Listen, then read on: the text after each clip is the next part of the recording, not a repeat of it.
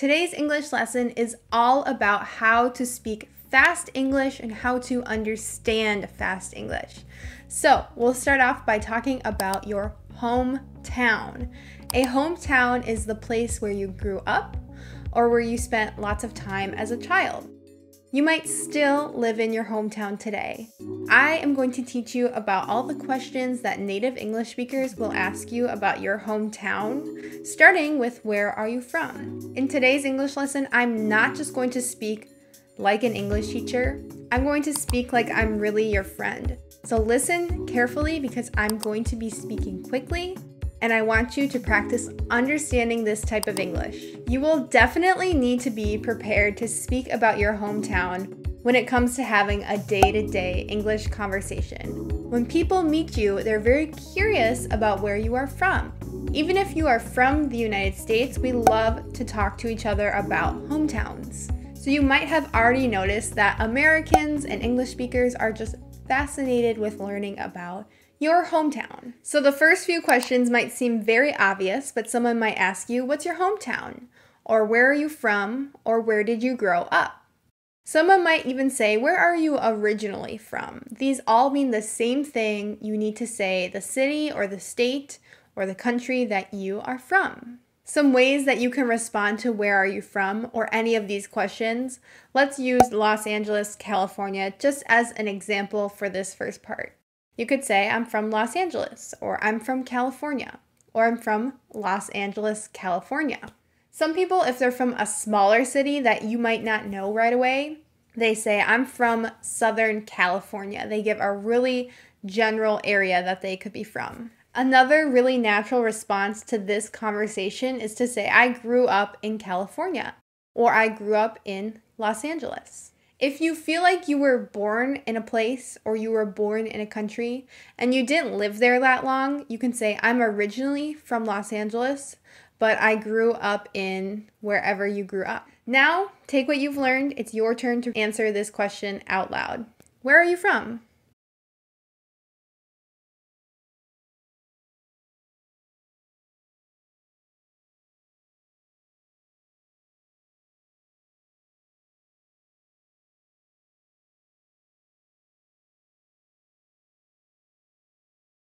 Great. I hope that you used one of the responses that we just practiced. Remember, we're practicing speaking fast English in this lesson, so I just want you to think of an answer as quickly as you can and try to say it out loud. You are really speaking in today's lesson. Now let's talk about it if you are not from a place that everybody knows, like Los Angeles, California, or New York City. You can say that you're from a certain city, and then people might have what we call follow-up questions. They might want to know more about that city because they've never heard of it, or they've never been there, or they don't even know what country that's in. So people might ask you, what country is that in? Or what part of the country is that in? And that's when you can say it's in the north, the south, east, west, or you can give a major city that it's located near. So for instance, if someone asks you where you're from and you're from a smaller town in Brazil, you could say it's located near Rio de Janeiro. Or you could say it's within 30 miles or something like that that gives a close location to a bigger city that the person may have heard of. So if someone asks you, where is that located? Once you say where your hometown is, you can give them a response like this. Let's practice. So where is that located?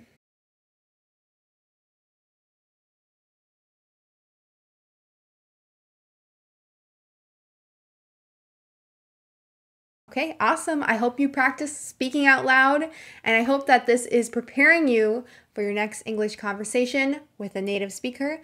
Let's move on to some more common questions that you will definitely be asked. So people want to learn more about your culture, and they want to learn more about your hometown. So they might ask you a question like, what is your city, or what is your country known for? Or they might say, what is it best known for? Another phrase that they might use is, what's something that's world class in your city? And world class is a phrase that describes something that is the best in the world. So maybe there's an athlete that's from your country, or there's a restaurant, or there's a sport, or there's an author, or just anything from your city or from your country that you want to brag about, you want to say is the best. Definitely tell people in a conversation about this because it teaches a lot about your culture and a lot about talented people from the same place that you're from. Now it's your turn to practice. What is your city best known for?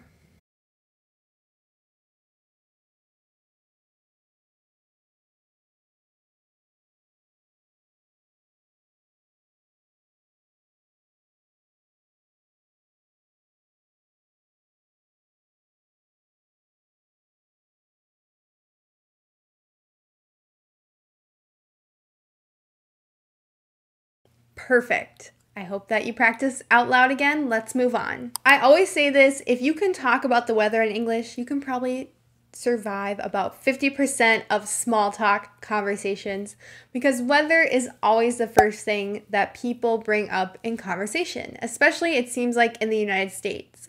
Let me know in the comments if you guys talk about the weather in your culture all of the time.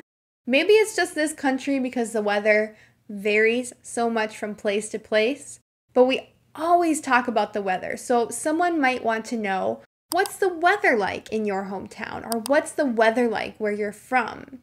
Some places have hot weather all year round, and some places have different seasons that change from each time in the year. So you might say something like, it's very hot and dry where I come from.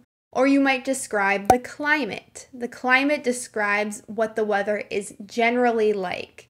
You might say it's actually a very cool climate where I'm from. Or it gets hot in the summer, but it actually gets very cold in the winter where I'm from. So what's the weather like in your hometown?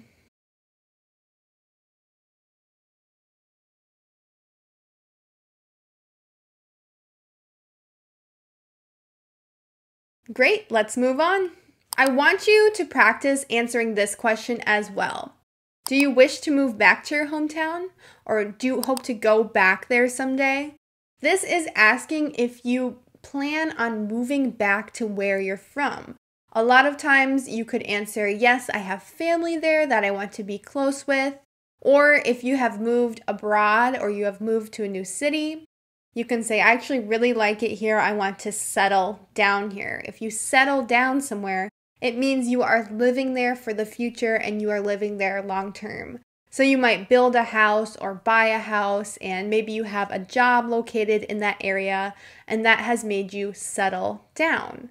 Oftentimes when people get married and have children, they settle down in a location. So maybe you say, we actually want to settle down and go back to our hometown so we can be near our family. So I have to ask you, do you wish to go back there?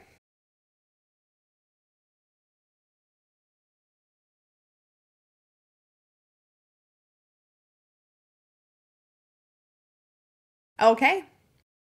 Maybe you still live in your hometown, so maybe that question wasn't relevant to you. You could be asked, do you wish to stay here or do you wish to live there your entire life? And maybe you do, and maybe you want to say something like, I actually wish to get out. I wish to see the world. I wish to live and experience a new place. One subject that I really think people relate on, especially when people are from different cultures and they're communicating, is sports. So in South America, there are many passionate soccer countries. And in the United States, soccer is not as big of a deal here. Maybe you have rugby or cricket where you're from. Maybe you like basketball. Maybe you are really interested in wrestling. Talk about that in the conversation. I'm sure it might come up if someone says, what kinds of sports do people play where you're from? So here in the United States, I would say that basketball, NBA is a really popular sport. Baseball is popular, but not as popular as it used to be. We like soccer, but it's only popular during the World Cup and the Olympics. And the most popular sport that I see on television is football. We call American football football here and not soccer. So we like to watch the National Football League, which is the NFL. And that's on in the fall. It's on every Sunday. And also we watch college football, which is on Saturday. So our colleges have big football teams, and we put a lot of time and money into these. So if you asked me about the sports where I'm from, I would talk about football. Now I'm going to ask you, what kinds of sports do people play where you're from?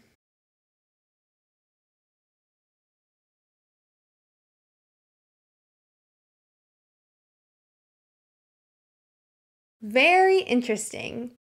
Let's move on to the next question. So instead of asking about the sports where you're from, someone might ask, what do people like to do for fun where you're from?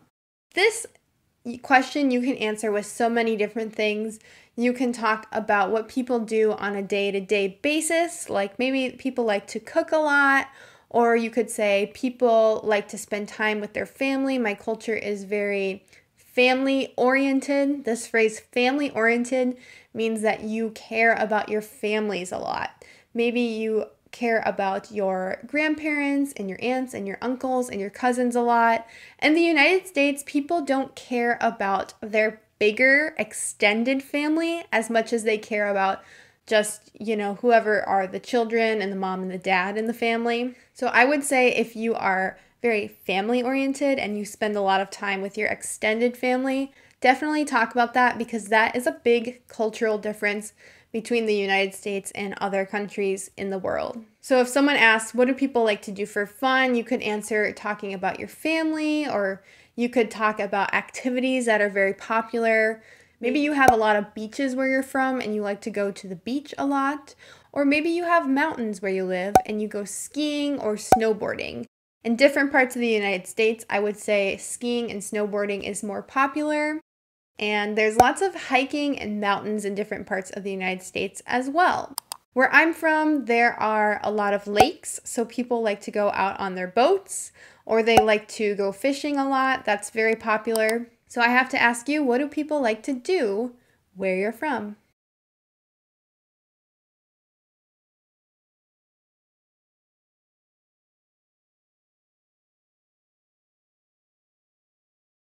Perfect. Great speaking. Another interesting question that you could be asked with this conversation is, what's the economy like where you're from? Whatever your understanding of the economy is in your language, just answer with this. But to me, the economy refers to how much wealth people have. So are people poor? Are people rich? Are people making lots of money where you're from?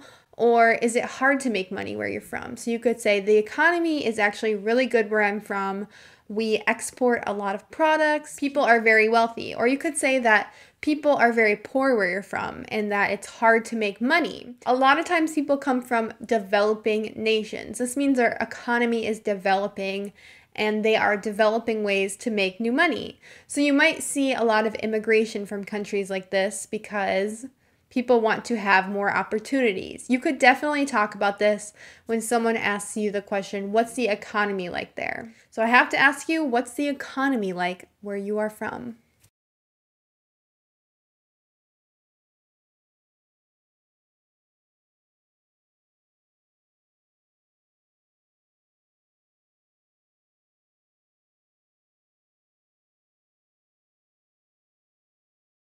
Okay. Another really popular question that you'll be asked when it comes to your hometown or your home country, especially your hometown, is, what is the city like? If someone just says, what is the city like? They may want to know if you live in a rural area or if you live in a more city area. So an urban area can also be just called a city. So New York City is a very urban area. There's tons of people, there's tons of businesses, there are a lot of different buildings, and there's a lot of traffic too. That's pretty typical of an urban area. If you live somewhere more rural, you could say, I actually live in the country. The country refers to a place where there's farming, there's less traffic, there's less people, there's not any big buildings when you say you're from the country. So you could describe the city or the place that you are from as very urban, or you could say it's a big city, or you could say it's actually very rural. I'm from the country. So what's the city like where you're from?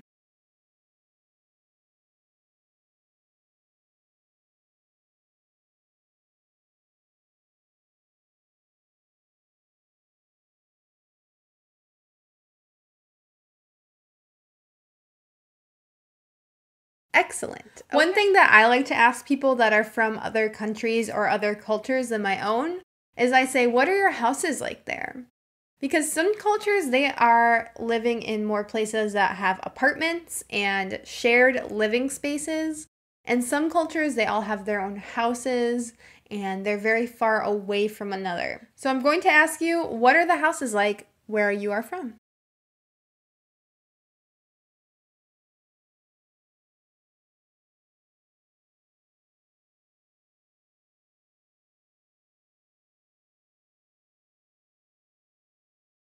Interesting. Okay. This question does go along with how's the economy where you're from, but it's a little different. Someone might ask, what do people do for work where you're from?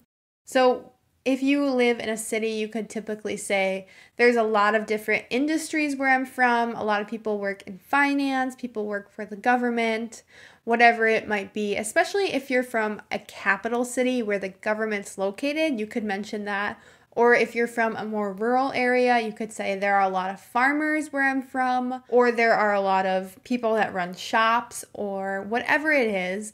If you live in a place that has a tourist economy, so it's a place where people go on vacation, you could say a lot of people work in tourism where I'm from.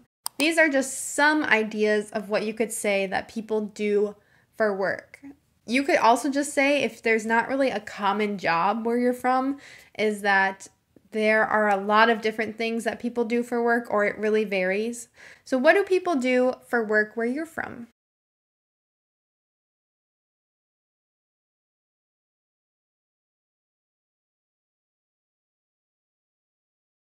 Perfect. Once you get comfortable with someone in conversation, they might ask you, is it really safe where you're from? This is just asking if there is a lot of crime or if there's a lot of known crime. Or they could be asking if there is a lot of violent crime, if there are people getting hurt where you're from. So you could actually just say, yeah, it's really safe where I'm from. There's not much crime. Or you could say, I have a sense of safety where I'm from. Or you could just say, there is a little bit of crime where I'm from. I would say that this question is up to you of how you want to portray where you're from. I feel like there is crime everywhere in the world, so it doesn't really matter how you answer this question. If crime impacts your decision of living somewhere and you don't have a sense of safety, then I think that that's pretty bad and you probably should talk about that in a conversation. So is it safe where you're from?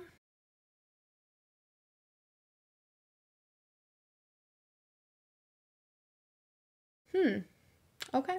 A final question that I want you to practice with today's lesson is just answering, why did you move or why did you relocate? The word relocate means that you located again. You located to a new place. This just is asking, why did you move? Many people relocate for work. Many people relocate for more opportunities. So a really common answer to this question is I moved just to have more opportunities, or I relocated for more opportunities. So let's practice a quick answer to this question. Why did you move?